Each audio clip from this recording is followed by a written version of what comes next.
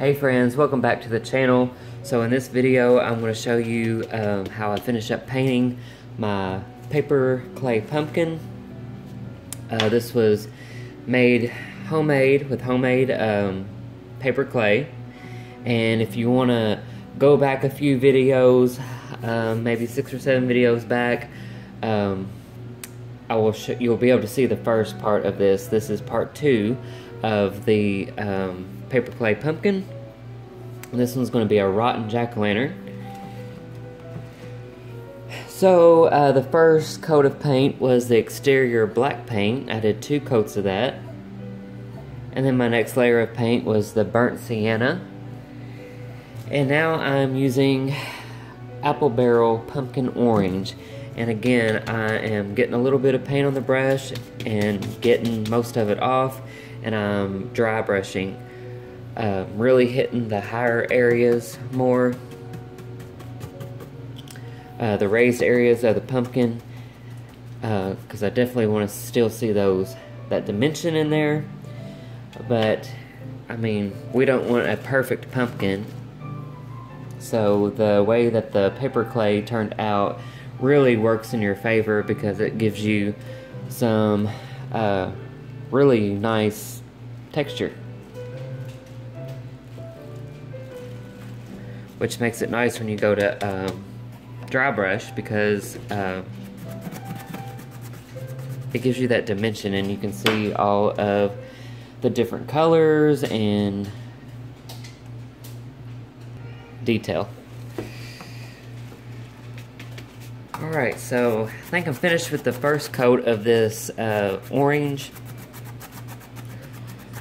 So I'm going to let this coat dry, and then I will decide if it needs another coat or not. And then I will start adding the grays, the whites, and the blacks to make it moldy looking and rotten. You can see how nice the texture around the stem here turned out for us. So guys, I apologize for my voice if I sound kind of nasally or scratchy.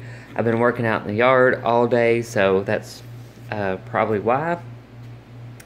While I've been working on this pumpkin project, I've been watching Ann Clay. You guys know that I really love primitive decorating, and that's something else that we talk about and do on my channel. So if you're into that, I just wanted to recommend a YouTube channel for you guys. Definitely check out Ann Clay, The Primitive Home. She does home tours and has a salt box home of her own. I love salt boxes, and I love farmhouse. So one day I'm gonna have my dream house, but I can't decide if I want like a classic white farmhouse, or if I want more of a salt box house. But anyway, just wanted to shout out her channel. You can see I got a bench pulled out. I've been doing a little bit of everything today, but absolutely gorgeous homes on her channel. Lots of inspiration. I'm loving how they're using like one light color throughout the house, and they're doing the woodwork is a color. Does that make sense? They use a lot of the Benjamin Moore colors, which I absolutely love. I love their paint. I actually have the big bedroom in our house is their paint color. But I'm loving the color on the woodwork. So definitely check her out if you're into that thing. If you're not, just watch the Halloween videos and gardening videos. But I do want to shout out to my new subscribers. Thank you so much for subscribing. And we do a little bit of everything on this channel, so sometimes it's a little random, but we do Halloween, gardening, and primitive home decor. So anyway, just wanted to shout out her channel for you guys that are into primitive decorating.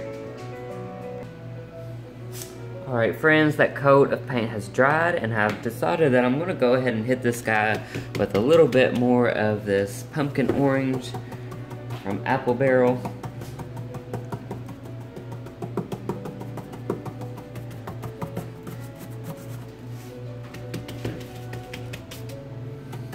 Again, the raised areas of the pumpkin, I'm going to hit them with a little bit heavier paint.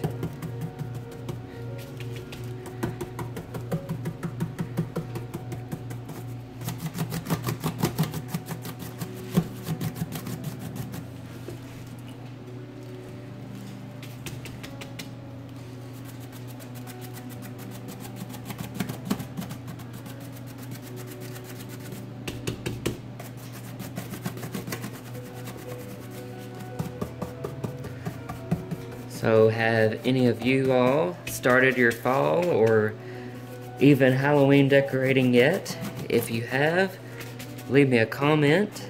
I'd love to hear about your decorating, and maybe you're working on some Halloween props DIYs too. I'd love to hear about them and be inspired. Let's just inspire each other here on this channel.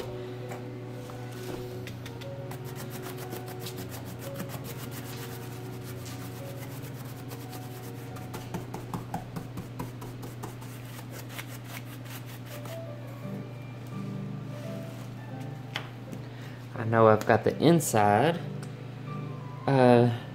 pretty much how I want it as far as the Halloween and fall decor inside goes. Labor Day weekend I will start on my yard. So what do we have now? 2 weeks? And it all begins.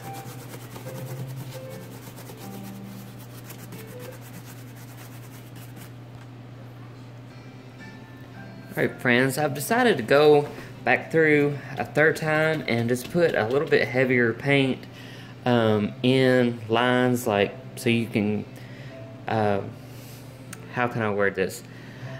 So you can definitely see the ridges of the pumpkin rind. That makes sense?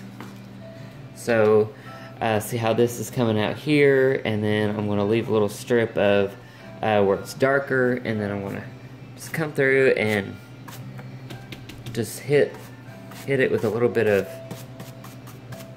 thicker paint there.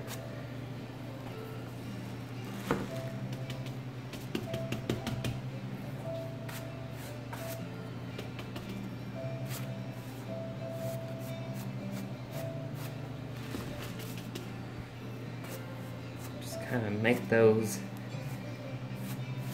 outer areas of the pumpkin highlighted a little more.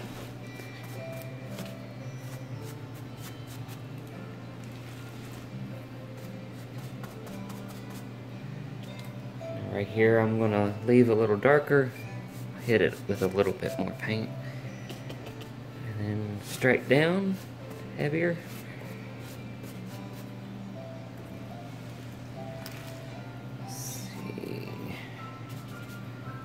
Here.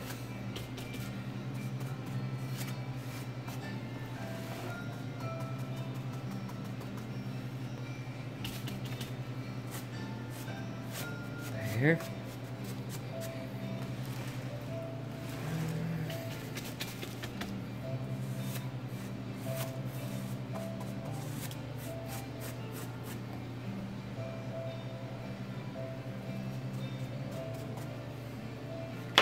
A little more paint.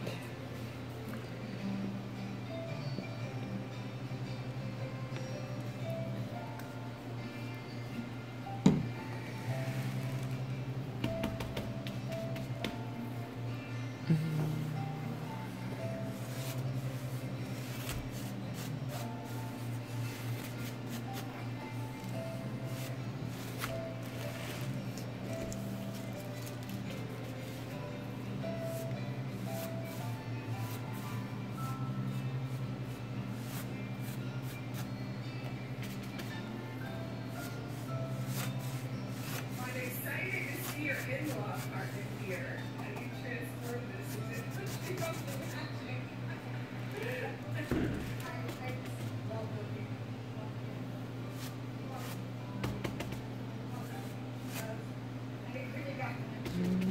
A little more on this side.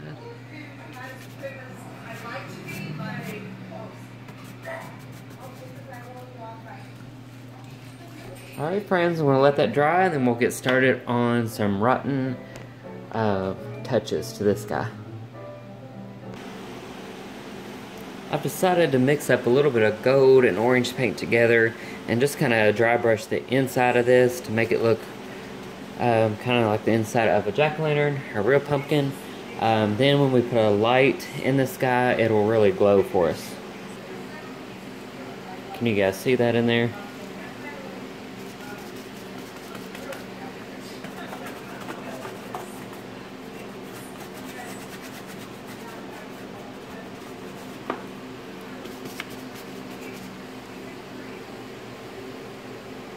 The gold paint I'm using is this Academy, yeah,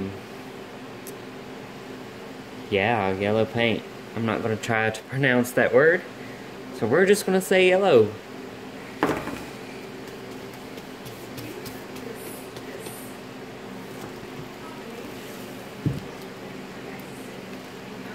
So with using that masking tape, it's giving us some nice texture on the inside. I think you guys can see that okay. So it kind of looks like inside of a real jack-o'-lantern.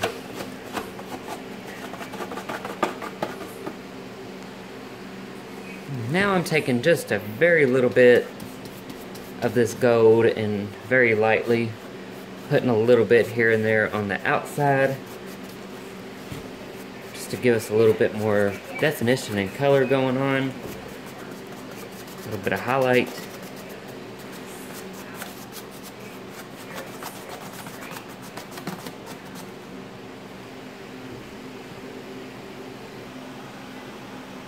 Alright, so there's a look at him so far. I am going to go back through and slap a little bit of brown where I brought the black paint too far on the stem. But overall so far, I'm really liking the way he's coming together. So now I'm going to get some black paint out, some white paint, and we'll be putting the mold on this guy. Alright friends, I've got a little bit of white paint and black paint on this paper here. I'm going to make a little bit of a gray paint. And I like to start out with the gray, and then my last color I will do is the white. And just hit lightly in certain areas, and that'll really give it that rotten look. I'm still dry brushing, so I don't want a whole lot of paint on my brush. And then I'll look for like areas that's got a lot of, let's find one that's got a lot of texture like this one.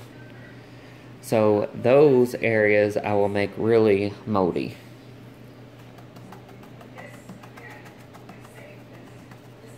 All I'm doing is lightly going in there with the gray.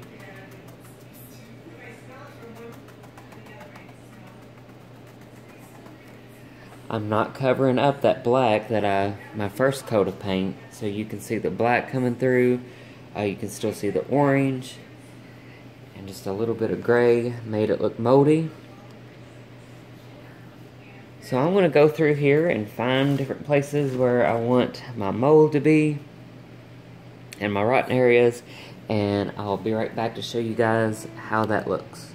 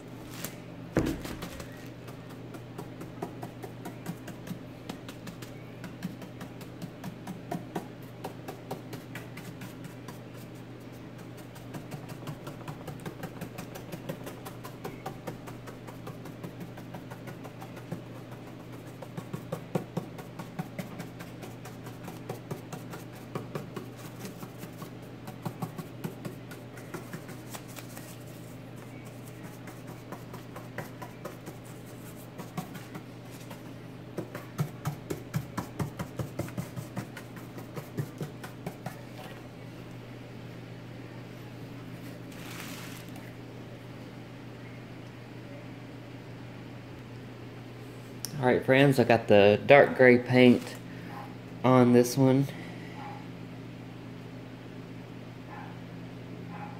I don't think I want to overdo it.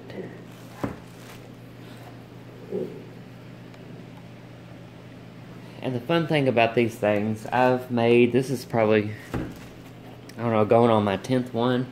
And they always turn out a little bit different, each one of them. So they each have their own personality.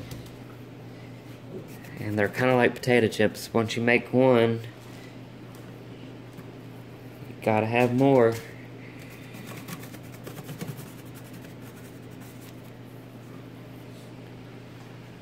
Alright, so now I'm gonna mix up some white, not mix up, I'm gonna get some white paint and I'm going to lightly put that in places to kind of highlight and give this mold that final touch and layer.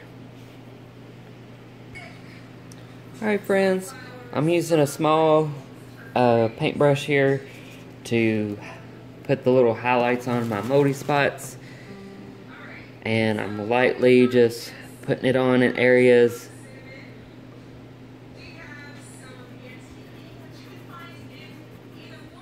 Sometimes I'll kind of rub some of it away. I really want to focus on those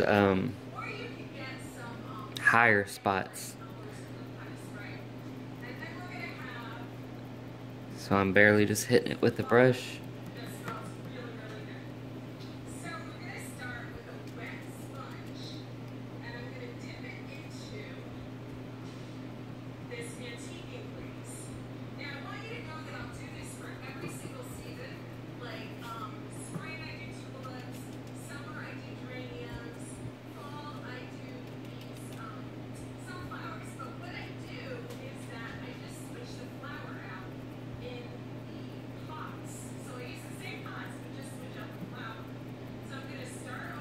And how much mold you put on your pumpkin is completely up to you.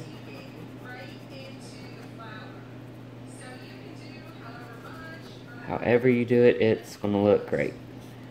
Can't really go wrong with it.